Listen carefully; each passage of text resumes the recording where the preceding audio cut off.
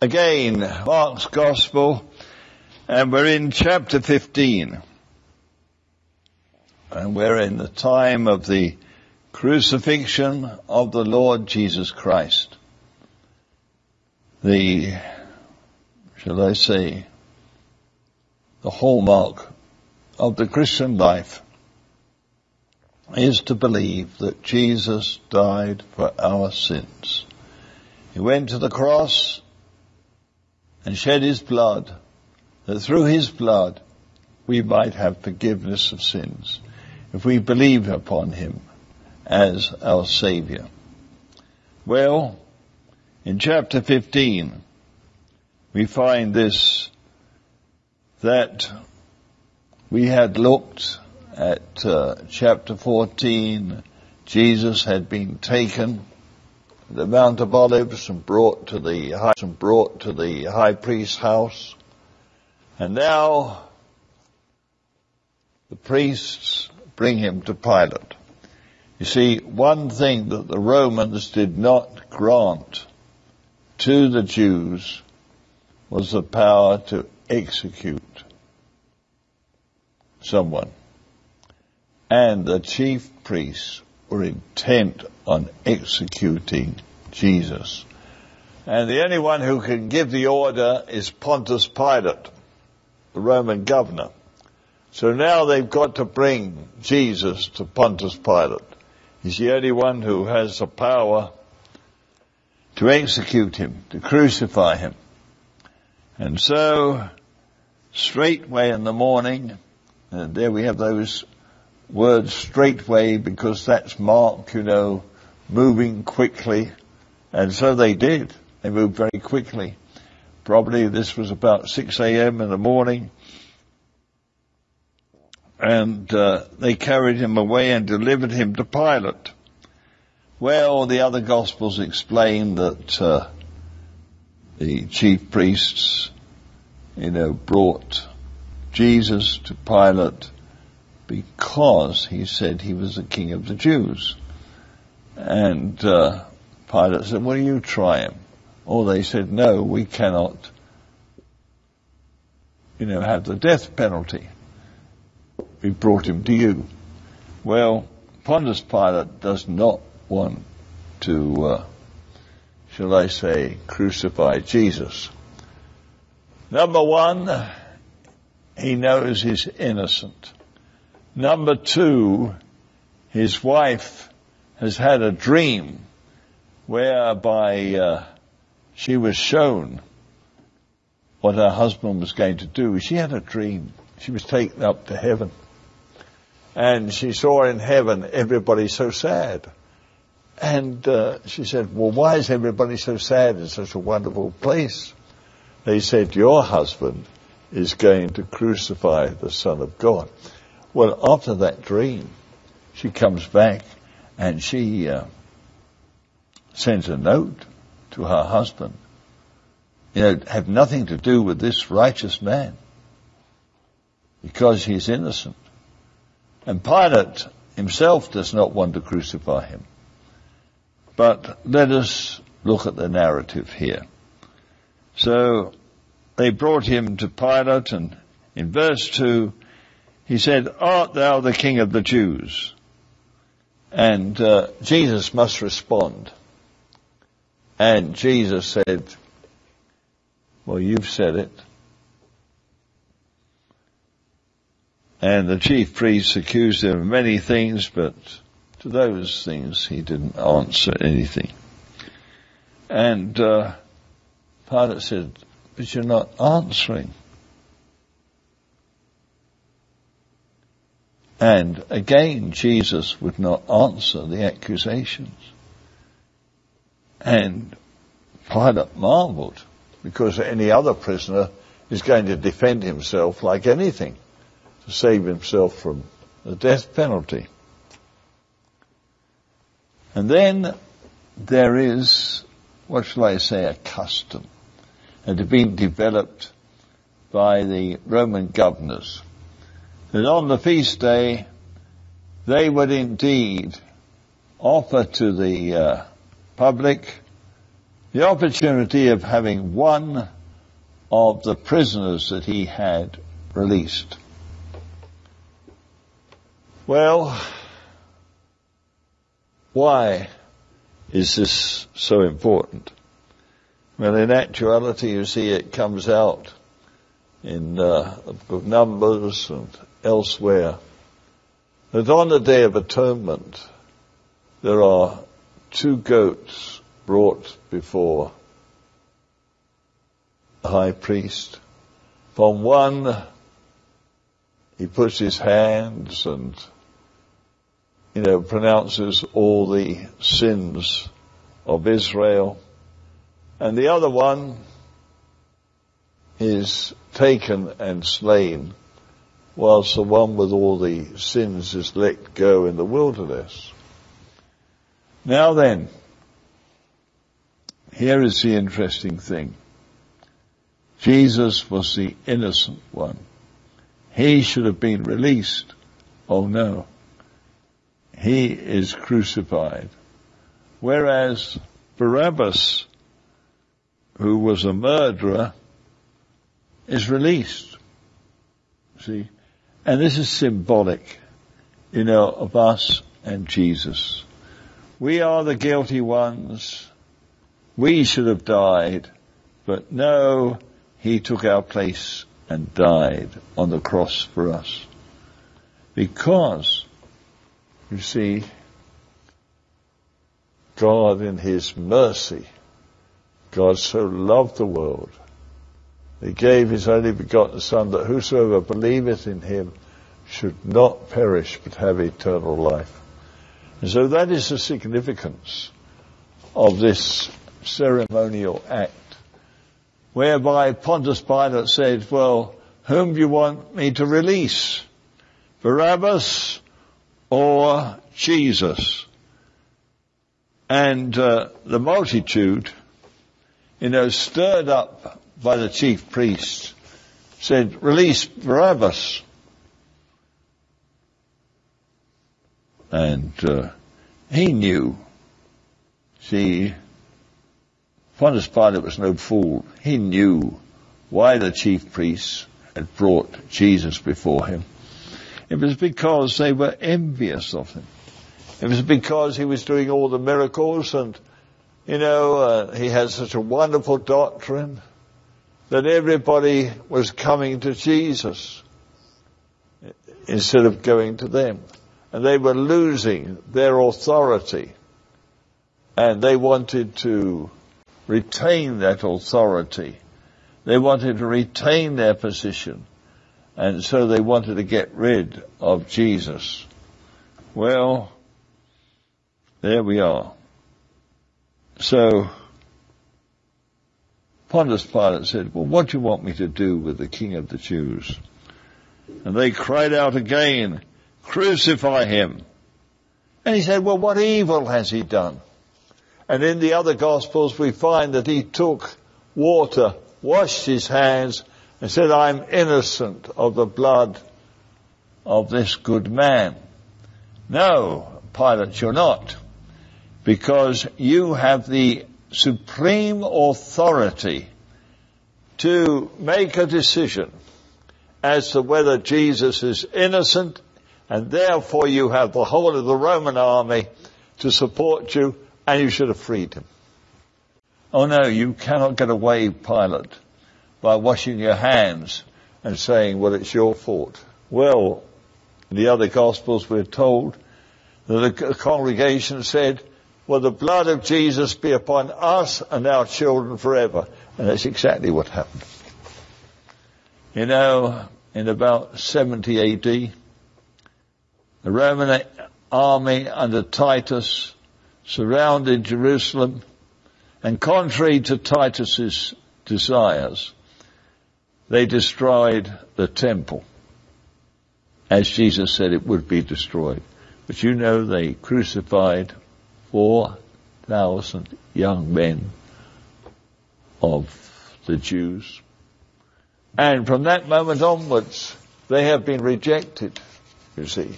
They have been rejected because they shed the blood of the Son of God. And they will not come back into covenant relationship with God until he comes back on the Mount of Olives. Now, what they said, crucify him. Yes, his blood be upon us and upon our children forever. Well, Pilate, now in verse 15, you see the attitude of Pilate, willing to content the people. Willing to content the people. He's not there for the people. He is there for the Roman emperor to indeed mete out true justice. And he doesn't do that. Oh, how important it is when you're in a position of authority that you're not swayed by people, but you hear from God and do that which God wants you to do. You do that which is right. Well, what was the end of Pilate? Pilate was wrong. He knew he was wrong. He even wrote a letter afterwards, of which we have a record. He wrote a letter to the Roman emperor confessing that he had crucified an innocent man. Well, what was the end of Pilate? Well, he was taken away from the governorship, and he was told by the emperor to commit suicide. And he went up to the mountains of Switzerland. There's a particular mountain there called Mount Pilatus.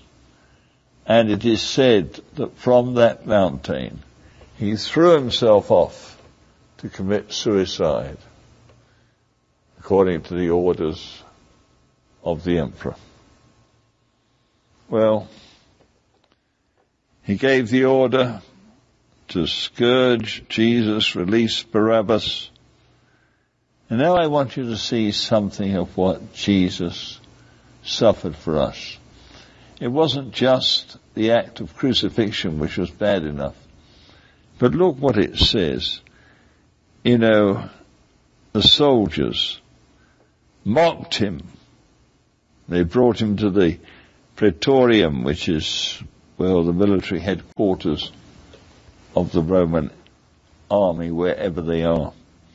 And they called together the whole band. They clothed him with purple, plaited a crown of thorns, put it upon his head. Can you imagine what that is like? And not only that, they smote him on the head in verse 19 with a reed. Our head. Oh my. Can you imagine those thorns going into his head? And then having a reed smote him.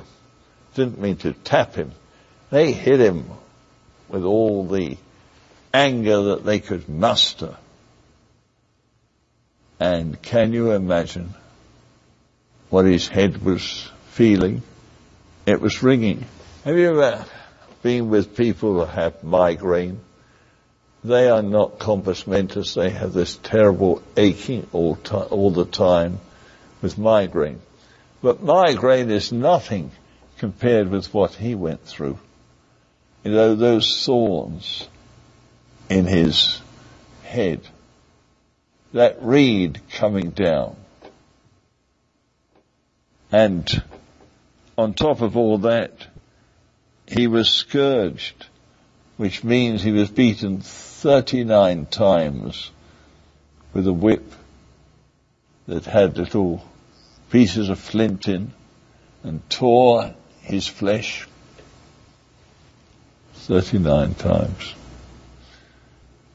Can you imagine after that how he was? And was he in the strength of manhood? He was about 30 years of age, 33 years of age. Well, no, because we're told in the Psalms that he died of a broken heart. All the confrontations that he had with the scribes and Pharisees during his ministry, had broken his heart. And I think any of us who have to confront people at times, we are very aware that it has an effect upon our heart. And we can feel the aching in our heart. But for him, it was the breaking of the heart. And so, yes, he was 33 years of age, but he was worn out. His heart was that of an old man. He was worn out. He has the crown of thorns. He has a reed. He's scourged.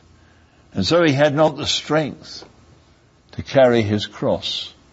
And that was demanded as part of the punishment. They had to take their cross. And so they compelled one, Simon, a Cyrenian, who passed by, to bear his cross. He hadn't got the strength. Even the Roman soldiers realized that. He was a broken man. And yet, his ministry has not yet finished. Because he still has, if I could say that, certain things to fulfill on the cross. And I find that so remarkable, that in his weakened condition, God requires 7 sayings on that cross. He had to hold himself, shall I say, responsible on that cross to fulfill his ministry. I don't know how he did it. I've just come from hospital and I've had serious pain when I felt I could do nothing. But it was nothing compared to what he went through. I admire him tremendously for a number of things, but I admire him for the demeanor that he portrayed on that cross.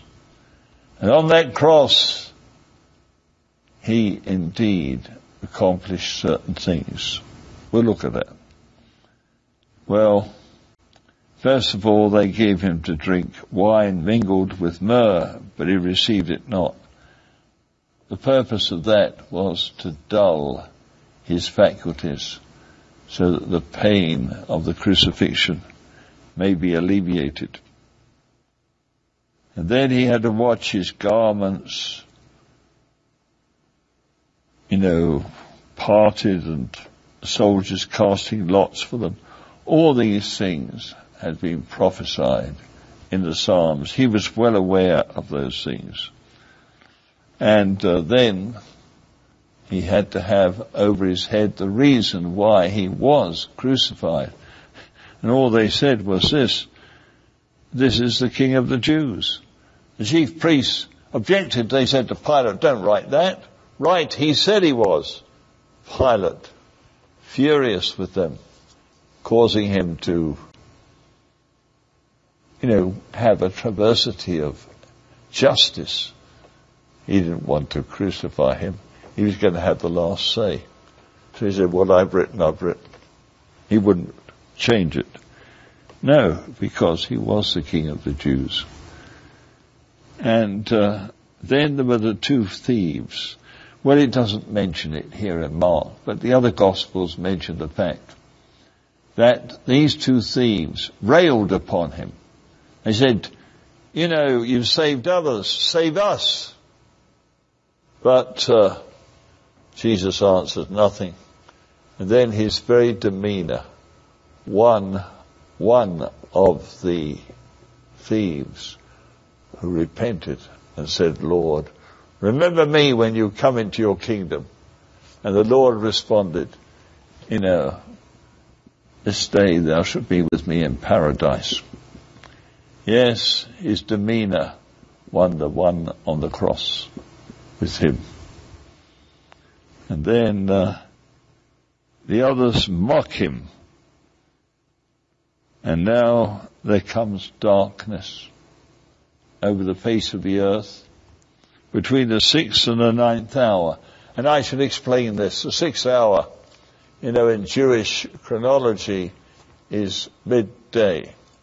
9th hour would be 3 o'clock. And so, for 3 hours, darkness covers the whole land. And then Jesus cries out, my God, why hast thou forsaken me? Because all this time he was conscious of the presence of God, seeing him through. But at this particular time, the Lord, somebody had a vision of this, and they told me that they saw the Father's face turn away from looking at his Son. And the Son was conscious of that. He said, my God, why are you forsaking me? Well, he had to, because the Holy Father could not look upon sin, and his Son had become sin for our sakes. Well, then something happened. He gave up the ghost in verse 37 and cried out, it is finished. It's finished. Yes, he knew when his hour had come, when he must go through these terrible agonies, but he also knew when it was finished. But here I want to pause, because the veil of the temple was rent in twain from the top to the bottom. And I've had a vision of that. And it's a very thick veil, incidentally. It is a veil that hangs between the holy place and the Holy of Holies. It could only be entered through once a year on a Day of Atonement by the high priest. No one else could go beyond the veil into the Holy of Holies with God. But you see, in the Epistle of Hebrews, the Apostle Paul speaks of the fact that God has opened up a new and living way whereby we as Christians, through the death of Christ, are permitted to enter the very presence of God into the Holy of Holies with him. Oh, what a privilege it is to be a Christian and not to be an Old Testament saint who did not have that privilege because the way had not been opened, because Christ had not died so that that veil could be rent. Well, we go on. And this is something in verse 39. I said before, the demeanor of Christ on the cross won the thief, but it also impregnated somebody else. And that was the centurion, the captain of the band. And this is what he said. When he saw that Jesus cried out, gave up the ghost, he made this comment. He said, truly, this man was the Son of God. Have you had that revelation? He's not just a prophet. Everybody declares, the whole world will declare, he was a good man. He was a prophet. He was a prophet of prophets. No, he was more than that. He was the Son of God. And you see, the great difference between a prophet and the Son of God is this. The prophet declares the Word of God, but the Son of God was the sacrifice for our sins. He was the one, who said at the Last Supper, as he poured out the wine, he said, this is my blood shed for you. This is a new covenant in my blood. No prophet could say that. only the Son of God. And you see, this is the important factor, that Jesus was the Son of God. The centurion and the thief on the cross both had that marvelous revelation. Oh, you are the Son of God. Have you got that revelation? Jesus is the Son of God. Well, you know, when he died, Joseph of Arimathea, an honorable counselor, who also waited for the kingdom of God, went boldly unto Pilate, asked him for his body. And when Pilate knew that, in fact, that he indeed was dead, he granted the request. And the result was that he took the body and buried it in his own tomb. And that tomb had a door, a stone that rolled to the door. And whilst that stone is gone, the tomb is still there. And as you enter into that tomb, you do have the consciousness that someone laid here who was indeed the Son of God. May you recognize Jesus as the Son of God. Come to him, ask him to forgive you your sins, and you will know the peace of God that passes all understanding. Thank you.